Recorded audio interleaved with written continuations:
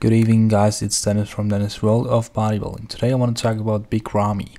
I don't want to talk about his muscular development, but I want to talk about his trip to his home country, Egypt. So he went to Egypt with this big tour bus. I have to show you the pictures of his big team. Probably a lot of Kuwait guys.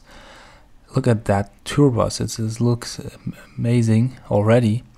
So he went to Kuwait, and this is at the airport, at the Cairo International Airport, and he got such a warm. You have to watch it on your own.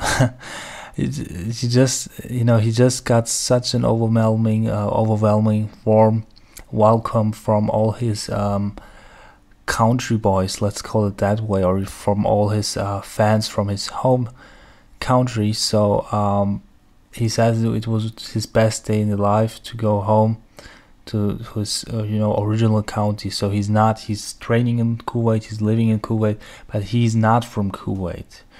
He's from Egypt. So he went to his home country, and that was a great experience for him. But getting that warm welcome by his people was very great for him.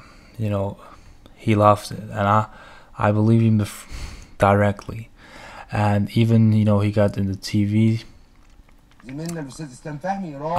Can't speak Arabic and everything, but you obviously see that he was invited to the television too there.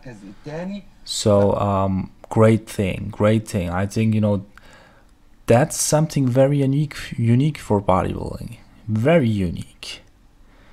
I mean, the biggest and best known bodybuilders, they're maybe really well known in this bodybuilding and fitness cult, but outside of it,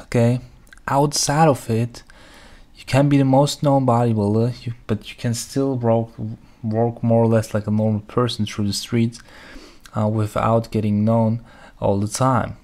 But Ramy really seems to have a big support from his home. That's what I like. It's amazing to see that. He's a very great guy. He seems to be a great guy. I never met him, but this is the gentle giant, as I call him for a long time. A lot of people are calling him right now that way, gentle giant. I think it's a good nickname for him. So that was my 2 cents. And yeah, that's it. We had the Kuwait Classic and everything. Maybe I'll do a quick video on that. But what's your view on it? I hope that bodybuilding will get more popular. I think it's getting more and more popular in the Middle East, but we'll see how it will be in the United States.